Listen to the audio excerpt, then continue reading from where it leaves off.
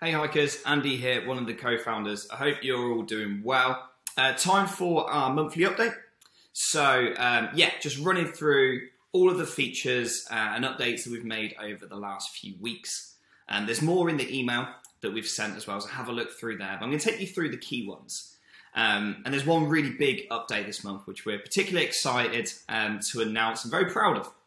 So when we launched Hike, which is 3 years ago, we always had the keyword research tool. We call it Keyword Ideas.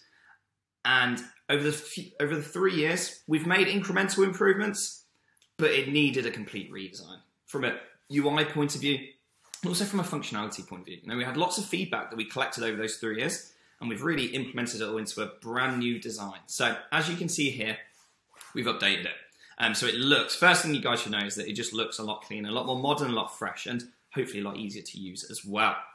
And we've introduced some new areas to it. So on the left here, this is how that you're going to populate your keyword table, where you can find your keywords and add them to your basket. So two ways that you can do it. As before, you can add in a seed keyword.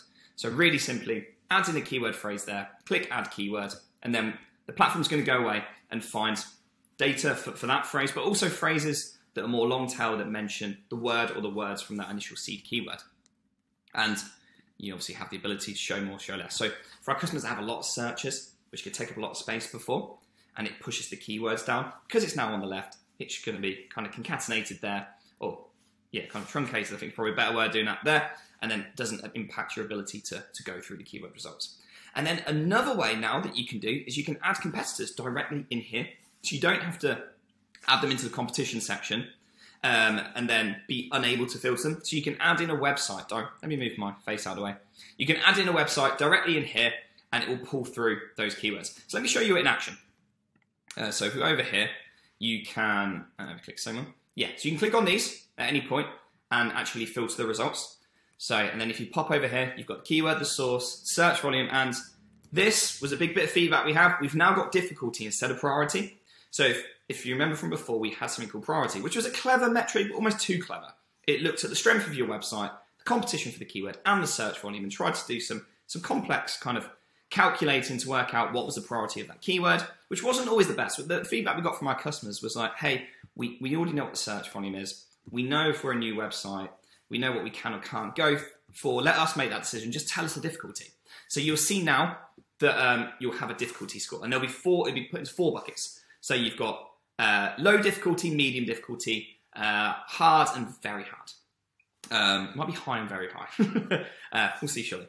So you've got those. So now you can have a look through, and you can spot some keywords that have got a good search volume, but maybe an easier type difficulty. Or vice versa, you can see keywords that have a low search volume, but actually you've got high difficulty. You don't really want to go for those. So really, really helpful. Should really help you guys. And also this search box. Now I love using this. I always recommend people use this. Add in as many seed keywords as you can. Add in as many competitors as you can. So for example, if I clear this filter, and then I just want to see the keywords that Moz have got, for example, I can look through here. And then I can filter through. So I can look for all the keywords that Moz have got that mention the word SEO, for example. I can filter that. But actually what I like to do is clear all filters, change that. So now I'm searching through a big bucket of keywords. Keywords that are from my seed keyword ideas and keywords from the competitors. And now I can find everything that's related. So I want to find a keyword around software, for example. What's the best keyword that mentions software? I put it in here, and now I'm getting keywords that came from my seed keywords, keywords that come from competitors, keywords that come from my ranked keywords, and I can go, okay, well, this is the best keyword to go for, this is the best keyword to go for. Whether it's your own website, your client's website, whoever you're working on. And then it's really helpful. Another thing I really like, just from a design point of view, if you click this plus button, it highlights a nice kind of purple glow that goes around the chosen keywords. Other features still there, add negative keywords, you can bulk add keywords, we'll give you assistance on what competitors to pick there as well if you're struggling. And then if you click on here, what this will do now is it will show you, there's 2 steps to this. Again, let me move my face out of the way. You've got step 1, which is having a look at what changes you made. So this is a new keyword that I added. And then let's say I want to remove this one, right? A lot of the feedback we were getting previously was when you deleted something or add it, it wasn't clear what you deleted and add it before you press save. So now there's 2 steps. You click next, and now you can confirm. So this is a keyword that you're going to remove, and it's already been signed, so maybe that's something you need to think about. And then this is a new one that you'll add in. So before you press save, you've got that full visibility in terms of in terms of what you're adding and what you're removing from the basket. Cool. So that's the new keyword ideas. Please have a play. Give us some feedback. You know, we love it, but yeah, let us know what you guys think. Right. Next, the report builder. Let me just refresh this. So this isn't anything a huge update, but what we have introduced, you can see here. Let me delete this because I want to kind of show you it from scratch. We've introduced a few new widgets, which is really nice. We've got some feedback saying that there's parts of the platform that weren't able to be brought through into the reports, whereas now we've done the final few bits. So everything in the platform now can be pulled through as a widget. So I'm just going to build the widget here, even though it's on the first. I've used the SEO expert template that everyone has access to. Now if I click add widget, backlinks. So the first one is, it will now show, because Hike tracks your domain authority over time. So this is the strength of your domain based on the quality and quantity of your backlinks. Because it tracks it over time, your scores over months, you can now actually bring that into the report and show a line chart over time saying, you know, started at 2, then it went to 3, 4, 5, you know, and report on your domain authority increases or decreases over time, right? So that's really nice. But the one I want to show you is competition. So under competition now, we have the competition part of Hike, where you can add in your competitors, get keyword stats and backlink stats and compare them against yourself. You can now pull these through into the reports. So a keyword stats table and a backlink stats. So if I click on this, it pulls it through. And if I go into edit, I can choose what competitors. So it's a maximum of 3 that you can choose. So if you've got more than 3 competitors, you can come into here and you can add or remove which ones that you want to do. So that's to do with keywords.